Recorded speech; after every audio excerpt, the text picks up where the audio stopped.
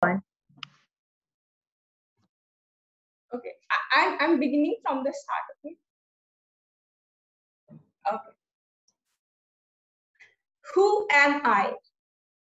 We all ask ourselves this question, and many like it. Is my identity determined by my DNA, or am I a product of how I'm raised? Can I change? And if so, how much? These are the general questions that comes to our mind. And same question comes to my mind. Is my identity one thing, or can I have more than one? Hello, fellow Toastmasters and dear guests. Today I'm here to give my icebreaker speech, and after a long wait. My name is Tilutamma, which is derived from two Sanskrit words, Tila plus Uttama, which means one who is derived from the highest qualities. But though, if I say what highest quality I have, I'm still figuring out what I'm good at. I was born and brought up in Arunachal Pradesh. Before I was born, my family was perfect with the tag Hum Do Hamare Do. One with a boy and one with a girl. I still ask my parents, do you regret having the third child? Their reply would be, no, beta, we did not need a third child, but you made our world complete and our family complete as well. And same reply I get from my siblings as well. I'm the most pampered one in my family since childhood. And that is the advantage you get being the youngest one in your family. Since childhood, I have spent traveling from one district to another after a year or two because of my father's transferable job. And with that, I came across meeting so many people with different backgrounds and personalities. Since childhood, I have been evasive. I still remember my first stage performance. That was the solo dance performance. And I was 5 years old. My father even hired a choreographer for that. But the day when I had to perform on stage, the only step I could remember was Pia, Pia, oh, Pia, Pia. And after that, I was blank and embarrassed.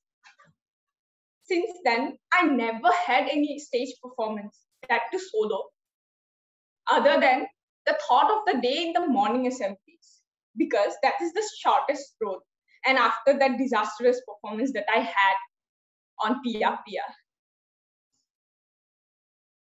After my 10th boards, I came to Guwahati and took admission in Cotton College. And then I did my BTech in mechanical engineering from Dibrugarh University. In those days, even, I never had any solo performances on stage. After my graduation, I started working as a marketing associate in a startup in Bangalore. While working there, I realized that I enjoy interacting with stakeholders like the co-workers or employees from different departments or the suppliers, customers, and investors so that we can come up with the solution benefiting the organization. Hence, with that thought in mind, I changed my job and now I'm working in a Fortune 500 company named Icebreaker. I'm a program manager, which includes dealing with the projects and interacting with the stakeholders. I have stakeholders from different parts of the world, from Brazil to China to the United States of America. I have never thought of dealing with so many people with different backgrounds and personalities. But finally, I have realized that we have to put ourselves in a situation which we are not comfortable with, like being here today, giving my first speech.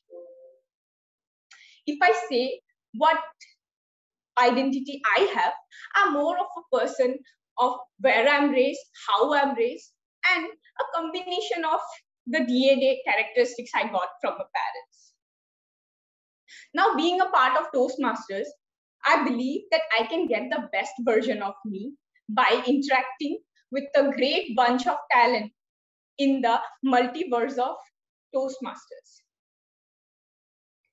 So by saying that, I would like to conclude that we can have many identities, but the happiness that we get from that one activity which give us what our heart desires, and that is known as our identity. Thank you.